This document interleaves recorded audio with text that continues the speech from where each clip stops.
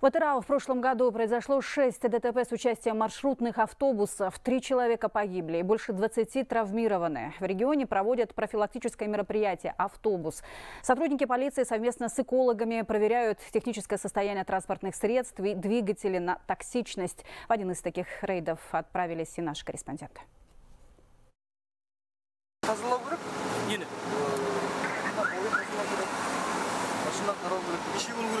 Водитель Сатыбалды Утишкалиев не согласен с результатами проверки экологов. Анализатор выхлопных газов показал превышение норм содержания загрязняющих веществ.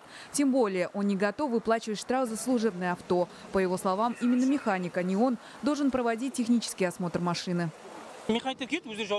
Я устроился на работу 3 месяца назад, но ни разу механик осмотр не проводил, поэтому штраф платить не буду. Это не мое транспортное средство. Я не отвечаю за его состояние.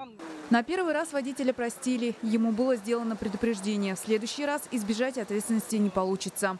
Придется заплатить штраф в размере 2 МРП. Это 5050 тенге. А при повторном задержании в течение года 5 МРП. То есть сумма уже 12 625 тенге. Всего за прошлый год предупреждение получили более 33 водителей. По словам экологов, проблемы с токсичностью есть у каждого 8-го авто. При этом на долю четырехколесных отравителей приходится до 80% от общего объема загрязнений.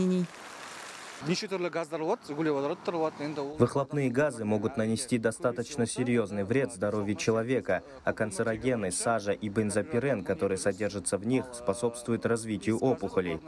За первый день рейда полицейскими было выявлено 127 нарушений водителями автобусов. Наиболее частые – это превышение скорости и разговоры по телефону, а также остановки в неотведенных для этого местах.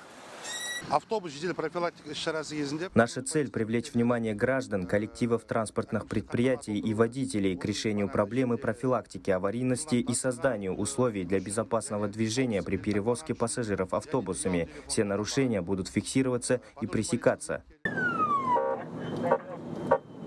Оперативно-профилактические мероприятия продлятся до 17 января. По итогам рейда выявленные правонарушители будут привлечены к административной ответственности. Гульмира Сутубаева, Атырау, Хабар, 24.